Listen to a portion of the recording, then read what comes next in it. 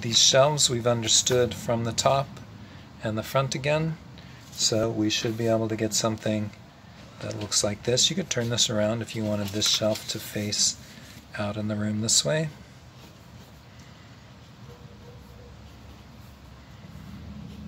Maybe you'd say that shelf unit would be drawn into something like this.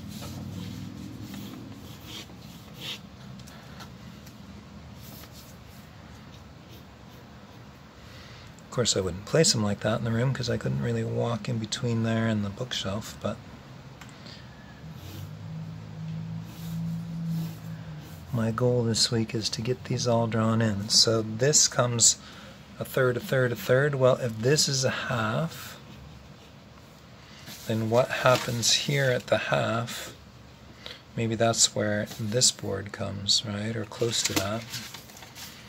So maybe I'm going to divide this into thirds or halves or something so that I can figure out in between here and there is going to be a third. So I'm going to say this is the top shelf. I'm going to give it thickness already. Come down vertically and create a thickness there. The next shelf I want to be right about here. I want it to come out this long. So I'm going to say that's the side of it.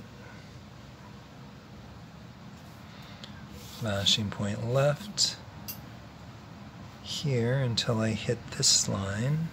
Is that right? Let's see, come this way to the back corner. Gotta have my back corner, my footprint worked out, don't I? It's going to hit the back corner there and then come out this direction and sit here.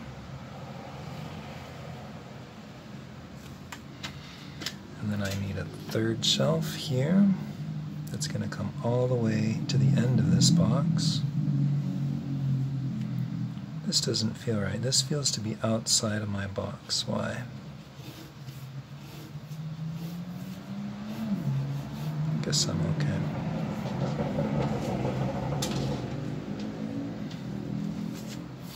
Maybe when I draw this in, it'll start to make more sense to me.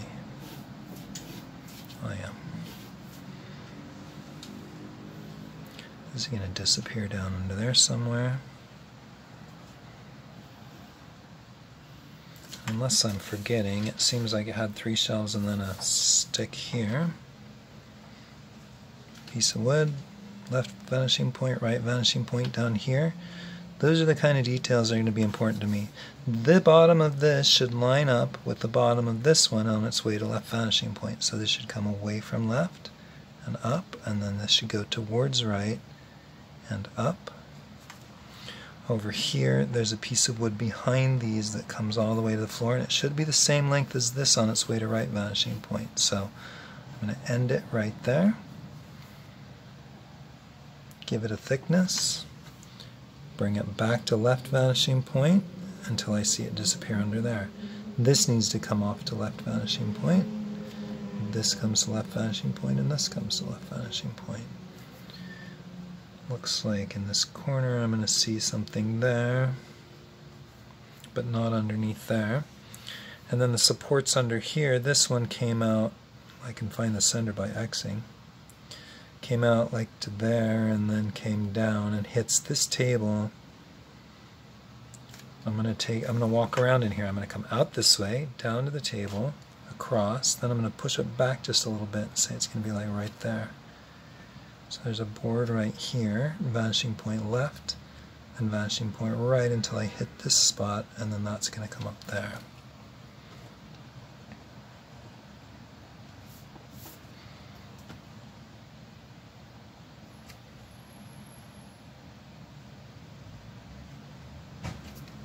Nice. Now that I want to continue down this way till it hits this table and comes out this direction, so I am going to see it under there. Just a tiny bit.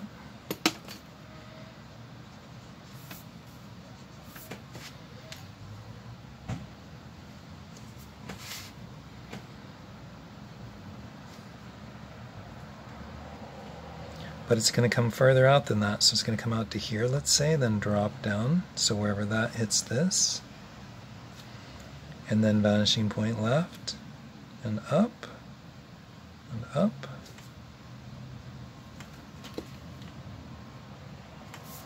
To show that support board in there. I feel like it's not in the middle of this, so I could take this board and X across here. Oh, look at that. It's right there in the middle. Bingo. Love when that happens. You double check yourself.